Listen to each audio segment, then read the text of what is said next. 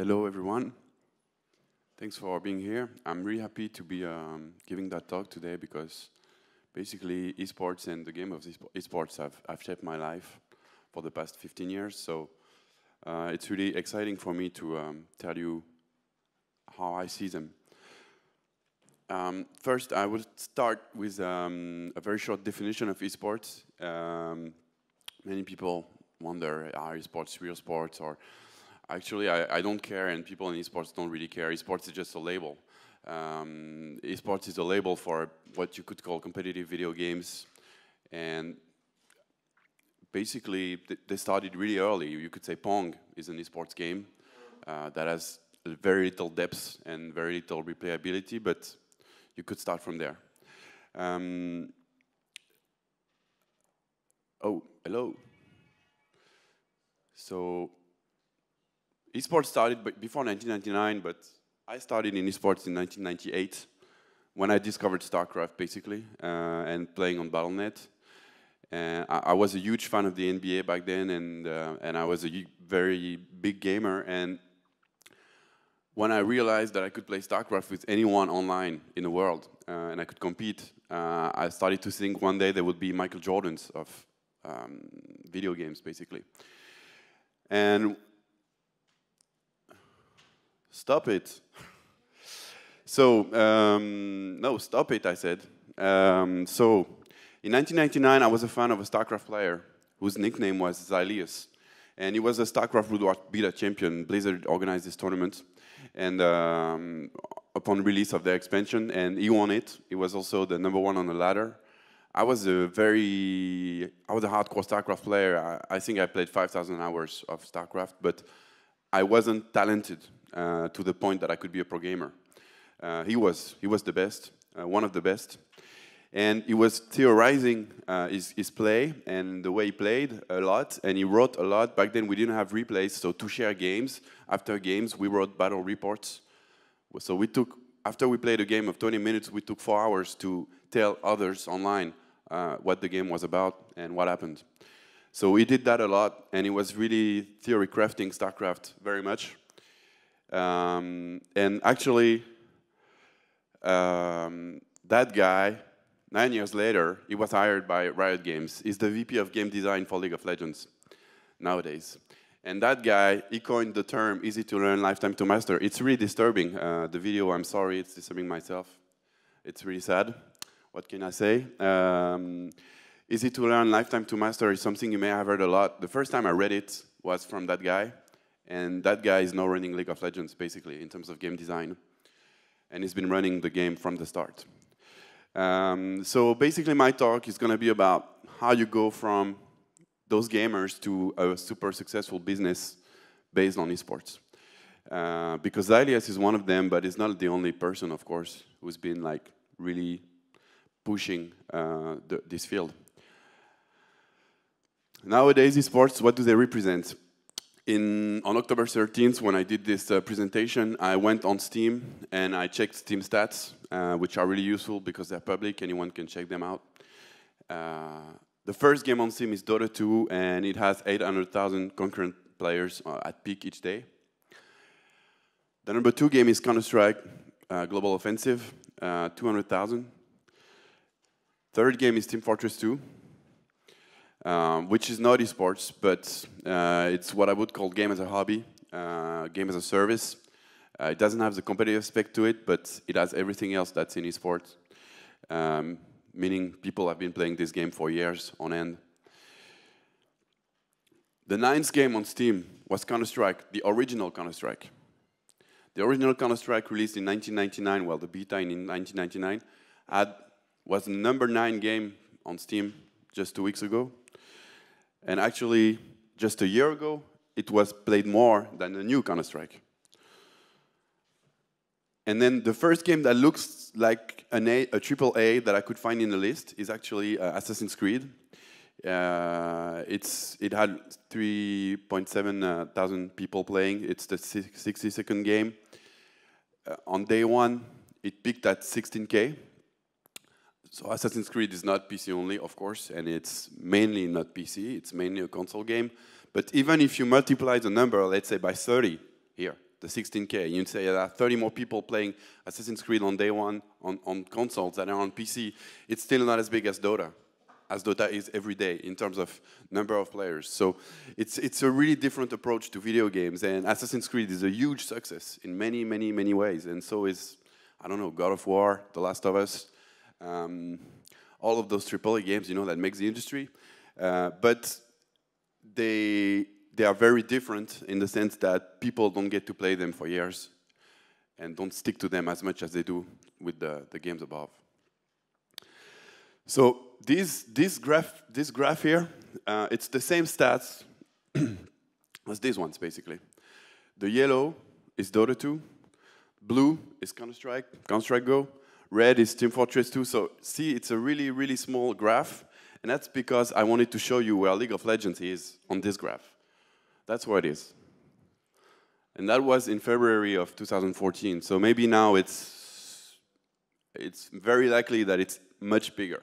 Actually, League of Legends itself is as big as all of Steam in terms of concurrent players. It's basically 7-8 million people on the platform at all times. So these are the numbers. 7 million concurrent players every day at peak in February of this year. 27 million players a day, 67 million players a month. It's huge, but you can get bigger. Candy Crush has double players each month. At least 2 years ago, that's what they were claiming. Maybe they have more now, maybe they have less, I don't know. But there's still room for bigger. And each dot here is a press release by Riot Games announcing the numbers. So it's not like Steam where you have like permanent public data. There you have to trust Riot Games. But I mean, you've all heard about League of Legends and seen pictures and, well, the numbers match what we can see, basically. So esports history, before 1998, then there are three big phases for me in esports, which is basically the first one, A New Hope, where people really discover new stuff and new dreams were born. Then there was a second phase, which was the long slide, where esports didn't seem like they were going anywhere. And then now, from 2010 to now, thanks to League of Legends, Dota 2, Counter-Strike Go, Call of Duty, etc., esports is getting huge, and you don't really know where it's going to stop. So before 1998, so the first game could be, the first video game, as far as I know, could be called esports, an esports game. It's a competitive game.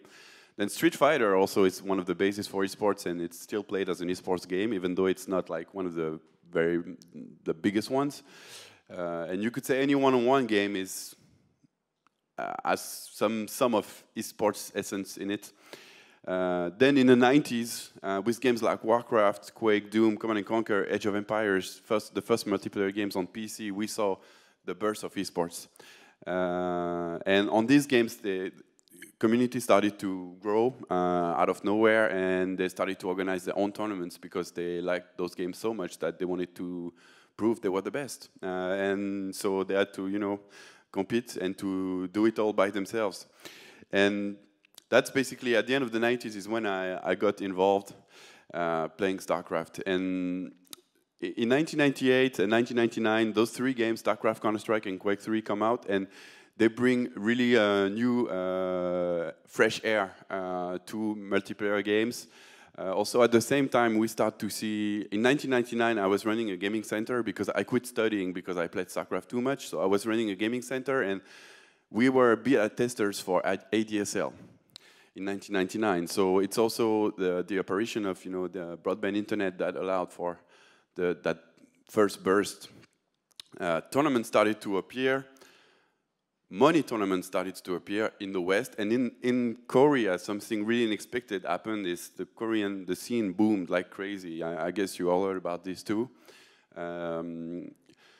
They started to run TV shows where people were playing StarCraft. In 1999, I was watching video streaming of StarCraft pro gamers in Korea, and the quality was awful. It was like it was, now that you think of Twitch, of course, and or YouTube, it's crazy to think how bad it was. But we were so much into it, we wanted to see that. And then some Western players managed to move to Korea and to be pros there, and they were our idols. We were crazy about these guys. They were doing something that was like not human. And so new dreams were born, the NBA of video games, basically. One day, people will be paid to play games, and they will be stars because they will be doing it like no one does. And we already had stars like that. There's a French guy called Elki, who's now a poker professional. He went and moved to Korea, and he was a hero for us. Then, from 2004 to 2009, the long slide. Warcraft 3 and CS Source are disappointing games. And don't get me wrong, they are disappointing games from an esports standpoint. We will talk about this more, but Warcraft 3 didn't boom in Korea.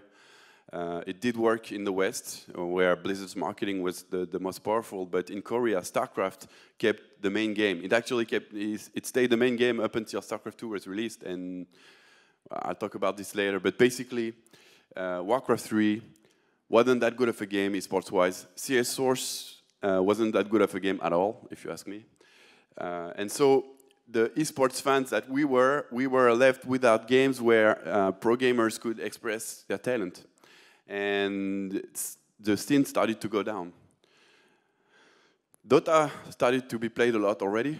It was created in 2003, 2004, but it wasn't considered for esports. We were convinced, esports people, we were convinced that Dota was not a spectator sport, and that no one would ever watch Dota because it was too complex.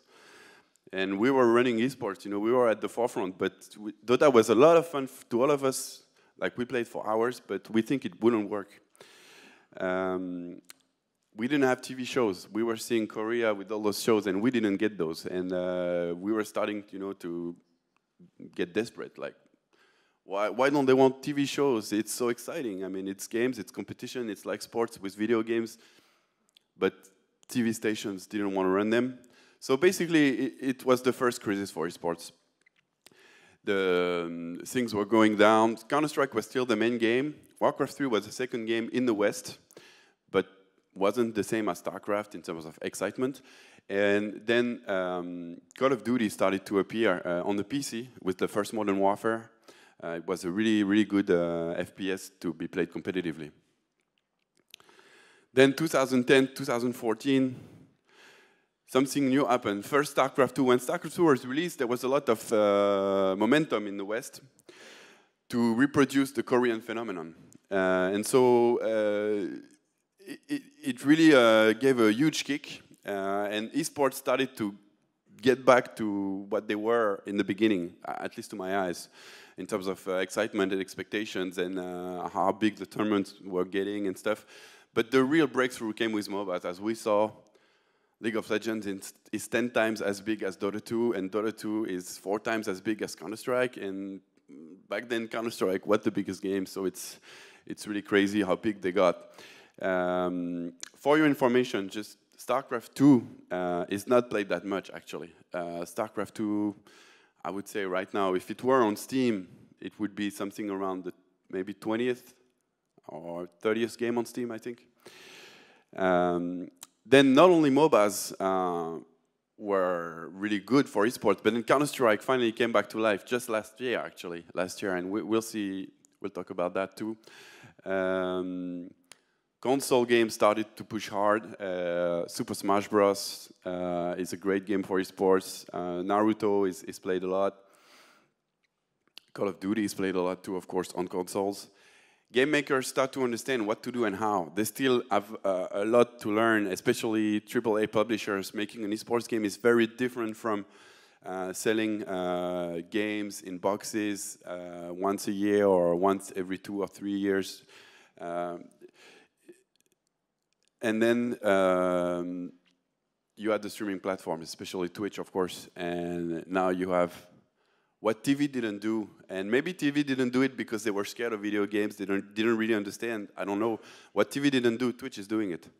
And they're serving themselves pretty well doing it because, I mean, I keep reading articles saying their viewership, their global viewership is getting, it can be compared to ESPN's. So it's it's really good for them. It's really good for esports. And so the NBA video games is not so far. Actually, some people might say it's already there with the League of Legends League Championship Series, which is their huge pro league, which is shaped after the NBA in many, many ways. But it's still going to go bigger. So the main games for this time, there are more, and there will be more in the future. League of Legends, Dota, Hearthstone, Blizzard. Blizzard did an amazing job with Hearthstone. It's crazy to think such a game with no animation and no 3D is there, and it's one of the most watched games in the world at the moment. Counter-Strike, Call of Duty on console, of course. Smite, which is a third-person MOBA on the PC, has a tournament in January coming, and they already have $1 million in cash prize funded by the community for the tournament. And it's only in January. Maybe they will have 3 or 4 at the time of the tournament.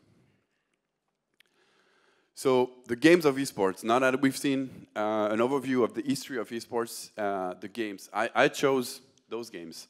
So to me, StarCraft and Warcraft, and I mean Warcraft, the RTS, not the RPG, of course, they are the same franchise. Then Counter-Strike, Dota, and League of Legends. And we'll go through each of these games and look at their history and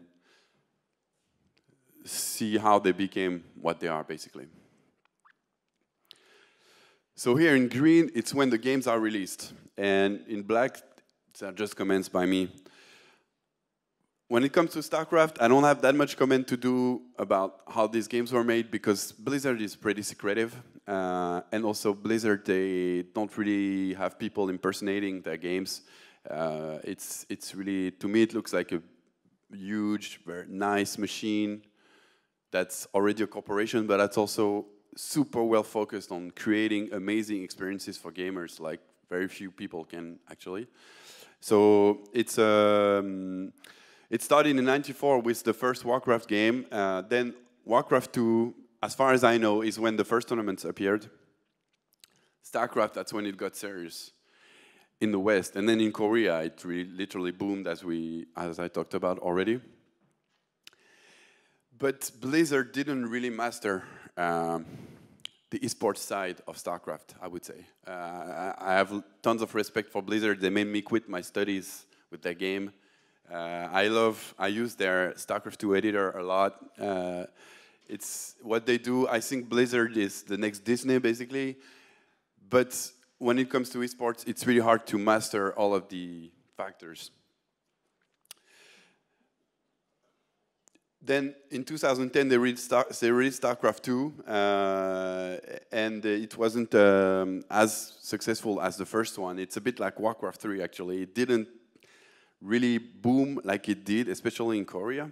And at the same time, Blizzard, they kind of got in difficult talks with the Korean actors. The esports scene in Korea happened without Blizzard at all. They had no input into it. And when StarCraft 2 came out, they decided they wanted to get it back. And so they might have hurt themselves. Sorry. They might have hurt themselves doing so. And then in 2012, they launched their own championship, which is the World Championship Series, WCS. It's their official league, which has an annual conclusion at BlizzCon every year in a very big tournament. So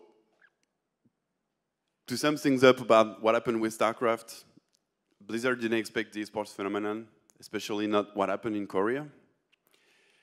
And as great as Warcraft 3 was, and I mean, I spent a lot of time playing this game, it wasn't as good as StarCraft 1. And it's, I mean, once again, you got to give Blizzard credit with Warcraft 3, and they always do that, basically. They tested stuff. They changed some of the core gameplay. They added heroes. They made units longer to kill. And by doing this, I mean, they were trying exciting stuff, but they might have lost other stuff on the way. StarCraft 2 is not as good as StarCraft 1, sports-wise too. My opinion is they tried to lower the barrier of entry. Basically, the issue with a game like StarCraft is it's pretty complex. If you're not a geek, if you're not, I mean, it takes a long time to learn. If you compare this to Call of Duty, it's you have to learn a lot of stuff. You take trees, and so if you're a geek, you're like that. If you're a future engineer, you're like that. But most of the people don't. And so Blizzard, they tried to lower that barrier at the entry, but by doing this, they also lowered the curve at the top. So you end up with less exciting competitive matches in StarCraft 2 than you had in StarCraft 1 because the learning curve is not steep enough at the very top. And I mean, at the very top, you're talking about a learning curve that needs to make a difference between people that have played 20,000 hours of the game and that are the most talented in the world. So you really have to have a game that is extremely challenging at the highest level. And StarCraft 2 is not as challenging as StarCraft 1 at the highest level.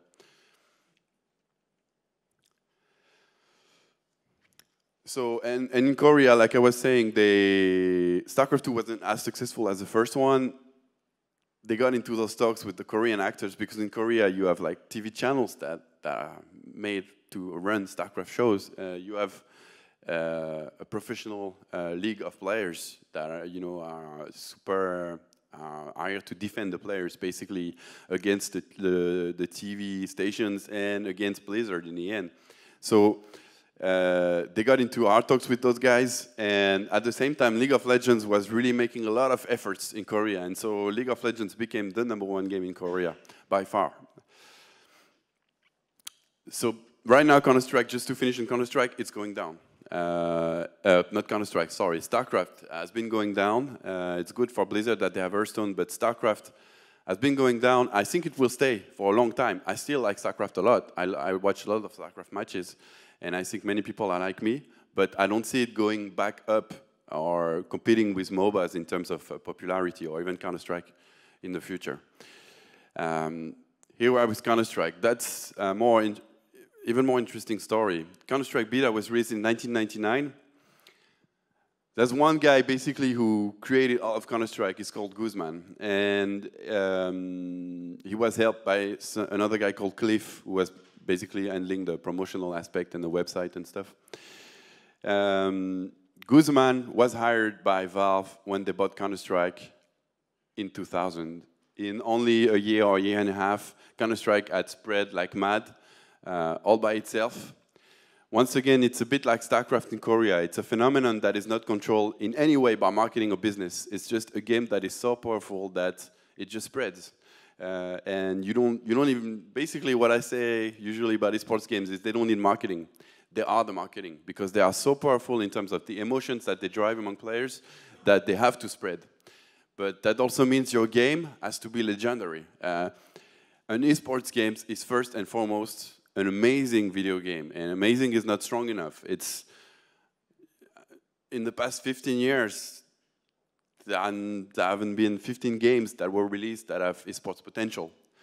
And it's not a choice by gamers. They just go to what is the best to them. So basically, Valve noticed this and they said, "Oh, let's hire Guzman. Let's buy CS." So they did. But the relationship, I had the chance to meet Guzman last year, which was one of the biggest, like, I don't know, meetings I had in my life. I spent 7 years of my life basically inside Counter-Strike, running a pro gaming team, watching matches 40, 50 hours a week to make them the best, to help them become the best, like a football coach would. So to me, Counter-Strike is huge.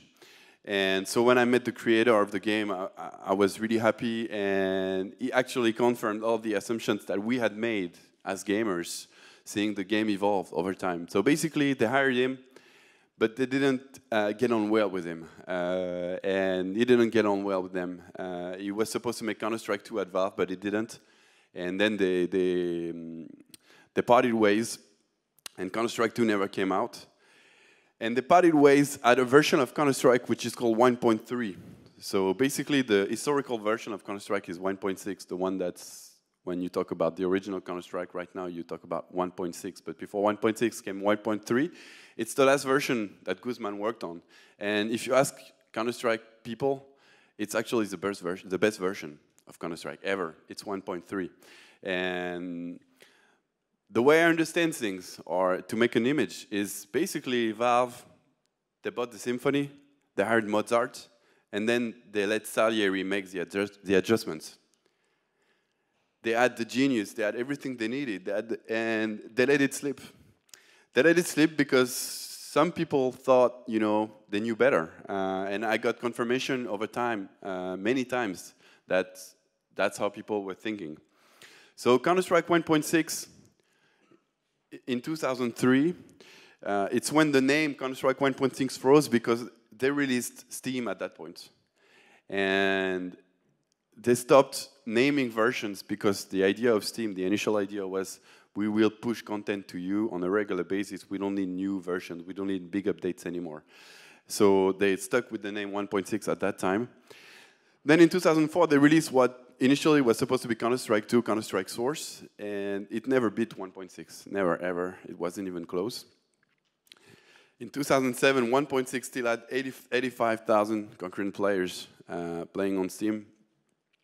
So right now, it would make it the third game on Steam. And then in 2012, Valve released Counter-Strike Global Offensive. And it was a failure initially. Just a year ago, Counter-Strike 1.6 was played more than Global Offensive and more than Counter-Strike Source.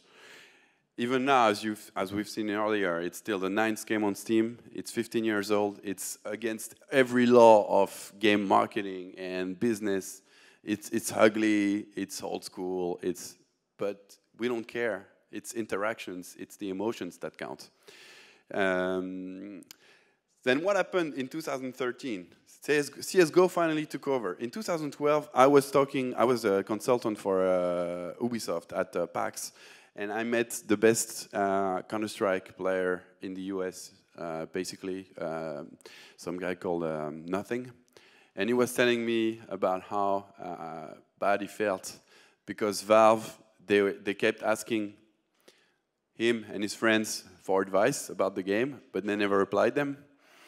And because they were basically saying, oh, you know, we know how to make games.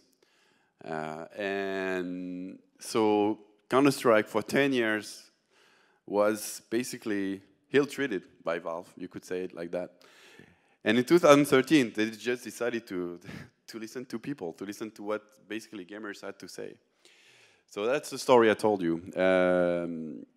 Valve, really, they committed a mistake. And I mean, I'm saying this because they didn't commit it again with Dota 2. Actually, it's maybe Dota 2 that put Valve on the right direction with Counter-Strike Go. So they bought the game, they hired the man. They built a team of millions of Counter-Strike fans. If you wonder how to monetize a free-to-play game, that could be an idea. You know, build a database and sell games to them. It took them 10 years. The difference between failure and success, it's a few game design tweaks. Really, the difference between Counter-Strike Go being a failure and Counter-Strike Go being the second game on Steam and going up, it's the feeling of the weapons. And I mean feeling. Video games are, I don't wonder, I don't ask myself if video games are art. What I know is that there's a huge difference between Counter-Strike Go a year ago and Counter-Strike Go now, and the difference is mostly between how is into how the weapons feel. You have to feel power, basically. In Counter-Strike, people come and are looking for power. They're looking for the thrill of killing. It might be hard to say, but in the end, that's that. People like blood. People like to feel powerful. I think the mic is off. People like to feel powerful. Shooting other people, it's in our DNA. We've been defending our territory ever since we've been born, basically. I mean, the human race.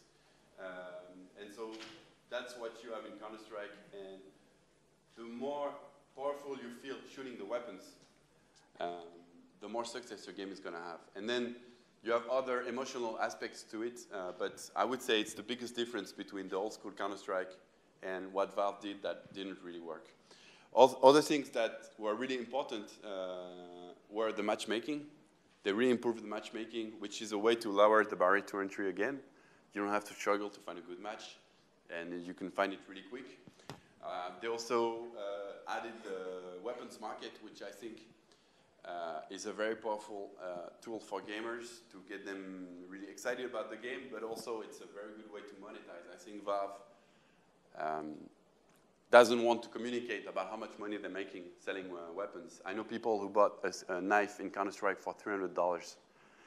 It's really crazy. I see videos on YouTube where people open what they call boxes. A box is in Counter-Strike, it's a box of skins. So you buy a box and you don't know what you get in it.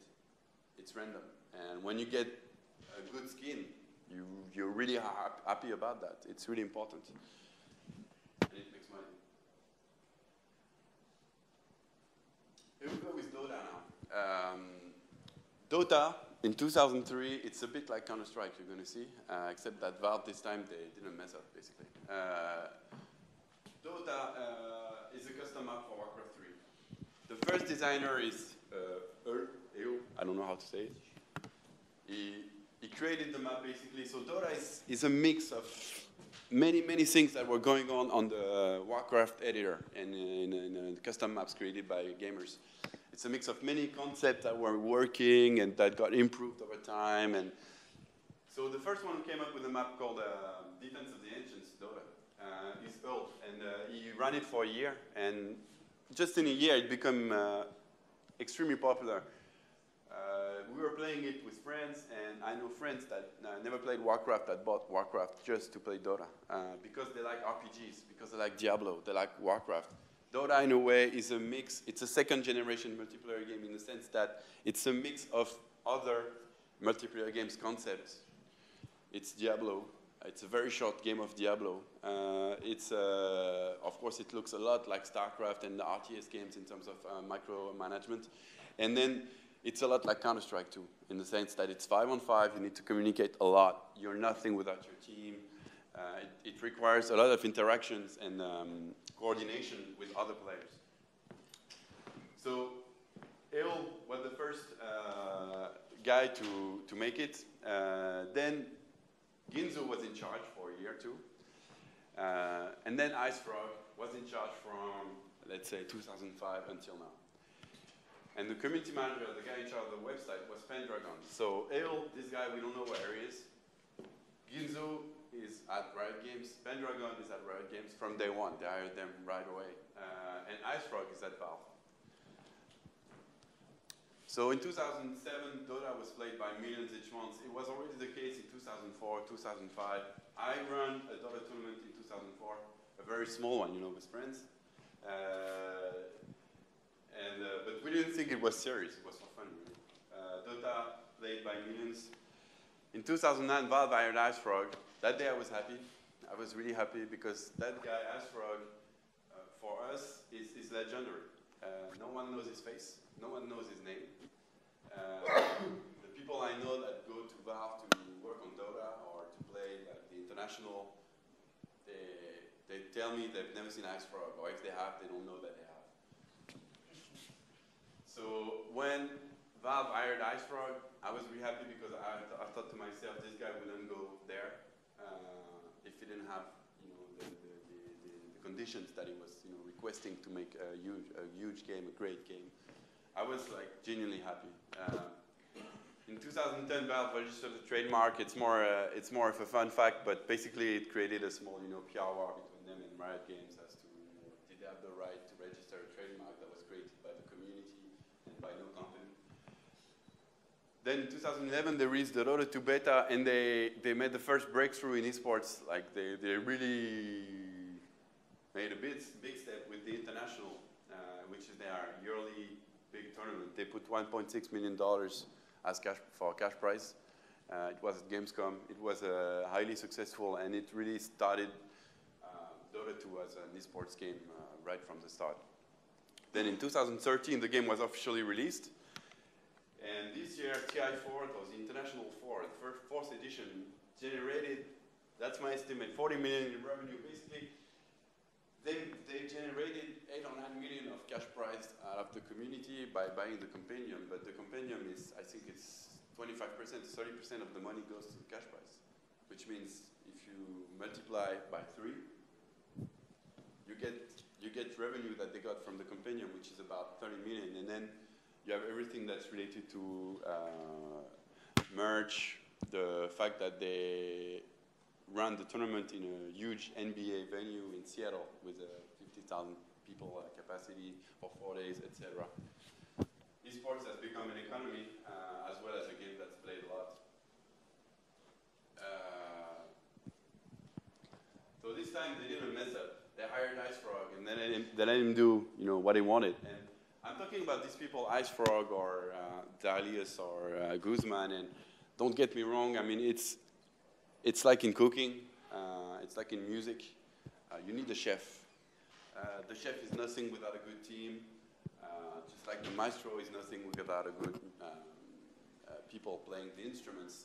And I'm sure these people are more aware of it than I am, but you still need someone who will make sure that the recipe is right, that the magic can happen. It's really, really important. And this time, Valve didn't mess up.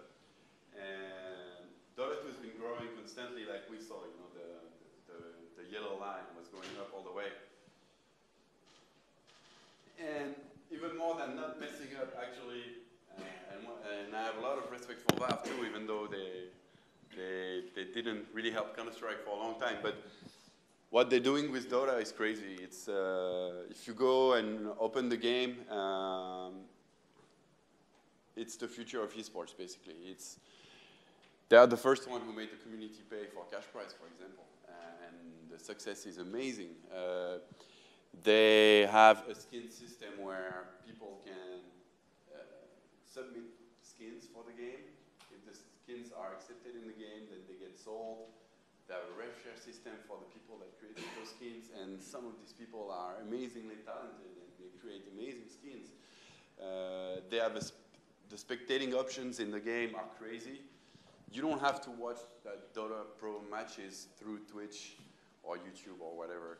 You can watch them inside the game with the maximum video quality because there's no video compression actually. You're inside the game engine, but you still get the commentary in the language that you choose. So as a commentator, you have to register for the game that you are commentating, and me as a spectator, I can pick between 10 commentators inside the game to watch the best in the world go at it. League of Legends. League of Legends is a different story from the other ones. The other ones are, you could call them accidents, or even if they're not accidents, it's Counter-Strike, Dota. There are people basically in their basement, in their dorm room, in their garage, doing something for fun. It's purely from a gamer to another gamer, or to one gamer to a community of millions of gamers. There's no business motivation, no marketing, no goal to make money. And two Dota players who realized the power of the phenomenon that Dota was in the mid-2000s, they said to themselves, okay, what if we built a business out of this? So Brandon Beck and Mark Merrill decided to create League of Legends around 2005. From what I heard, but I couldn't find a confirmation, they were investment bankers from New York. So they had an idea of what money was and how to make it and how important it can be to some people. So they decided to go for it, and they built a startup in California in 2006. They hired from the Dota core team, they hired, like we saw before, they hired Was, lead systems engineer. And it's not a little fit. I mean, running a game when you have 7 million people playing at all times, it takes some knowledge and talent, I would say. And they also hired Zalius, as we saw, which was a very good StarCraft player. And back then, Zalius was working at Blizzard. He was working on World of Warcraft at making the experience at the beginning as open as possible for new players. The game was released in 2009. April was the beta, and in October it was released. And it got successful from the get-go, so much that Tencent acquired Riot Games in 2011. Tencent, some people I think I think it's the biggest game publisher in the world, actually. They're from China. And now Dota, League of Legends, sorry, is going higher and higher. In 2013, they had 1,000 employees. 30 million people watched the World Finals live for the LCS, the League Championship Series, last year. I don't know the numbers for this year. It was just like 10 days ago or 2 weeks ago. But it might be more. 67 million players per month. So it became a huge phenomenon, and it shows what you can do with esports and with the passion that it generates if you handle it well. And they are handling it super well. It's very impressive, actually. So League of Legends, on their about page on their website, they say they are the most player-focused gaming company in the world. I mean, Riot Games, not League of Legends. The most player-focused gaming company in the world. It might sound like marketing bullshit. I know many publishers who say that, and it's bullshit. But it's not for them, because they are gamers in the first place, and they know how to please gamers, and they understand they have to please them a lot, and they will get a lot in return. Also, they have this approach. When I was playing StarCraft 15 years ago, and it was starting, or maybe 12 years ago, it was starting to die, in the West. Everything I wanted was the same game with better graphics, so that new people can come in and say, oh, it's nice, it's pretty, I want to try. But I didn't care about the graphics, actually. I only cared about the game, and it was really hard to, it was, I would say, impossible to explain this to anyone in the industry back then. And then these guys come around, and they think the same. You get into the game so much, you don't want it to end, you don't want it to finish. You never end mastering it anyway. There will always be new players, so we want the game to keep going.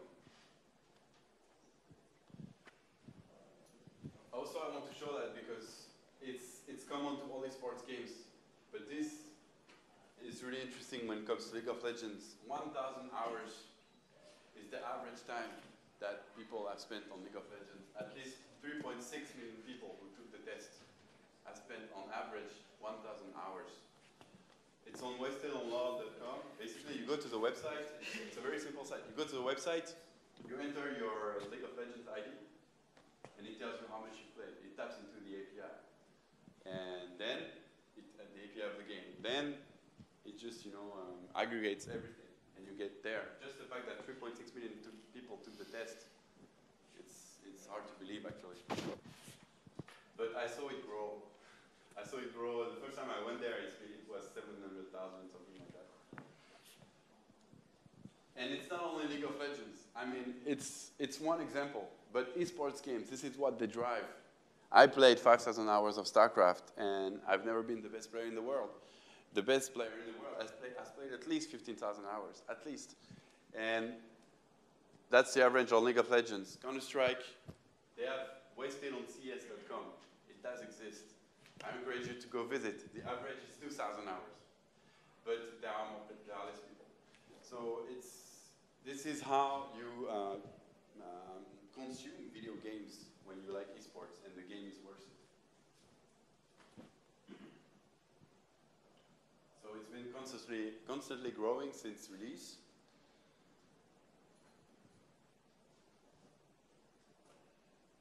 It's not only for hardcore gamers that want to have fun. It's for people who want to run a business too. And it may look the same from the outside, but once you get inside, it's very different. I always say video games are as vast as music, maybe more. In music, you have everything. You have all styles. You have from Mozart to the little shitty music in the elevator, music for ads, the music that you listen to on the radio, reggae, rap, rock, etc. And you don't make it in the same, and it's no big deal. I mean, it's not a problem if you are one style and not the other. And I think for AAA publishers to want to turn like Riot Games, it's not impossible, but it's really hard because it's not in that DNA. So we're getting to the end now. Some keys to esports. some because there are many more, and you have to, I need to tell you, I could speak about that for hours on end. One of my biggest, what I love, something I love in life is to think about these games, why they are successful, how they got successful, what's inside of them. But here we have very little time, so to sum things up and to stop here, you need a masterpiece. The game has to be legendary, nothing less. Otherwise, it will not work as an esports game. Game design. What will drive players and keep players coming back to your game is powerful emotions generated through interactions, more than graphics. It's really cool to have nice graphics. It's really important. But Blizzard never had the best looking games, never. On none of their games. Counter-Strike is number 9 on Steam. It has graphics from 2000. So graphics are cool, but interactions are more important because interactions are what create addiction, basically. Challenge, never-ending learning curve. You must never be able to master the game. You must always be able to learn new stuff. Time. It's not a one-night stand. It's not selling people a game and then saying bye, you know. It's a passionate, lifelong relationship. People will play a game every day of their life. They really like it. Or maybe not their life, but for years. So this means you need respect. You need to show a lot of respect to the players. It has to go both ways. To me, esports need to make money. If Riot Games, those people become millionaires, it's all great. And no gamer will be mad at them for that because they have respect for them. And it shows at everything they do, with everything they do. And then magic. And maybe that's the most interesting part in the end. And it goes back to masterpiece. How do you create a masterpiece? Well, ask musicians how to create a masterpiece. It's not everyone is Mozart, and that's really hard to accept. Maybe it's unfair, but that's how it is. You gotta let the maestro work the magic that touches hearts and unconscious minds. Esports games tap into the unconscious minds of people more than anyone else, anything else. If you think about Counter-Strike, Counter-Strike is like being on TV every day because it's terrorism, it's counter-terrorism, it's even better than movies. It's what you see on TV, it's real life. And you earn dollars in Counter-Strike, and you shoot AK-47s, and all these things. A Counter-Strike gamer will not tell you that's why he plays a game, but I'm sure it has a lot to do with it. What's next for esports? League of Legends, it's not that easy to learn, is it? StarCraft isn't that easy to learn. Kicking a ball, it's not easy to learn either. It's instant fun. To me, that's where esports can grow. They can grow from the bottom. They can grow from the barrier to entry. League of Legends has 70 million players. It's a really complicated game to get into. What's great with football is that kicking a ball is instant fun. Even my grandma can have fun kicking a ball. But then Ronaldinho, when he kicks a ball, nobody does it the same. And it's, to me, that's where the key is. If you want to become the biggest sport in the world, you need something that's super accessible. And no esports game is as accessible as football at the moment. Not even close. You have to be super accessible, and you have to offer a learning curve that is never ending. Game makers, it's up to you.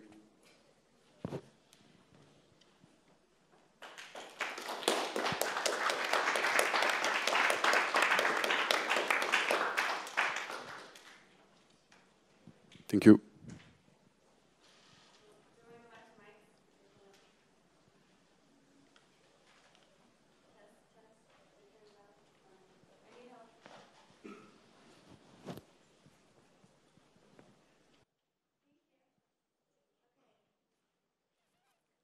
So we have one question on Twitter.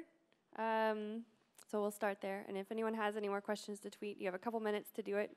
Or I can shove a microphone in your face, whichever you prefer. So first question, why did Dota stay a Warcraft 3 mod for so long? What do you think? I think it's because the industry didn't understand the potential and didn't believe in the potential. if I could, I never. So I met people at Blizzard for work here and there, but never people from game design or like then game directors or whatever. If I had this chance, my first question, and I've been willing to ask for a long time, is why didn't you just grab Dota? It was just right there. It was like the future of video games. It was at your feet, and you let it slip. Why? I can't even tell. I think it's because, well, when it comes to Blizzard, they were busy with WoW, and I mean, World of Warcraft was a huge success and a huge moneymaker, so it had to, use a lot of their attention. But more actually, I think the industry could not believe in general that one guy in his garage created this, while they have teams of thousands, thinking about what's next and what's the best and what's the next big thing and how we're going to market this and stuff. It's so unreal. I think that's why. Okay, we have any other questions? You have a question? Oh, here. Can you please elaborate a little bit more about your vision of the future of the esports? You said it's instant fun, but can you maybe elaborate a little bit more? Is it tournaments for mid-core or esport, I don't know, one-on-one? Maybe just to have a little bit more simplified version of the esport, or just so it's the success in esports, especially when it comes to spectating. Like, how do you get many people watching your game? Do you get many people, attending tournaments? Is a factor of the culture that you have created, basically. If you have created a big culture around your game, and many people understand your game, and many people understand what's going on the screen and why it's exciting, if you manage to do that, that's when you have a good esports game. And basically, the future of esports, to me, when it comes to lowering the barrier to entry, it's about creating a bigger culture that more people can understand and get into. It's not about creating more mid-core tournaments, or because in the end, people are interested. It's a bit like it's a bit like the Greek gods. I'm interested in what the gods do. I'm interested in their stories, and I'm interested in the best StarCraft players in what they do. I want to be like them, just like I wanted to be Michael Jordan, like Michael Jordan. So when I say lowering the barrier to entry I mean, get more people to enjoy your game at the fun level, the pure fun level. What video games are at the very beginning, they are, a great entertainment. The more people you will have entertained by your game, the more people you will have watching it. The more people you will have being fans of, the best players, the more successful it will be as an esport. So it's really, that's why I'm saying by lowering the barrier to entry. Anyone else? I think we have time for one more question. Oh yeah, we have 5 minutes till the next session, so we're going to keep this brief. Okay. So I saw this hand first. I'm going to give it to you. Hi, I would like to know your point of view on Heroes of the Storm, the new MOBA from Blizzard. Do you know it will be a great game for esport or no? So I didn't play it. I'm curious. I'm really curious. I didn't expect Hearthstone to be what it is. I thought it would be a great game, but I didn't think it would rock everything like it does. So it shows that Blizzard can do amazing stuff in the field. Not only make great games, but make great esports games. But the issue with Heroes of the Storm, to me, is the field. League of Legends and Dota, they're already using a lot of space in MOBAs. It's crazy. Those two games, they use the same map, basically. And they have almost 10 million players playing each day. Is there room for more in the MOBAs genre? Maybe. Then Blizzard, what they're trying to do with Heroes of the Storm is they're trying to lower the barrier, like they did with Hearthstone and card games. If you compare Hearthstone to Magic, it's a lot more fun in the first hours. So that's what they're trying to achieve. But once again, the difference between card games and MOBAs is that the MOBAs genre is crowded right now. So I'm curious to see if they can put it out. But I wouldn't be that surprised if they actually failed. Okay. Well, thank you guys for coming, and thank you, Nicolas. I really enjoyed your talk. Thank you.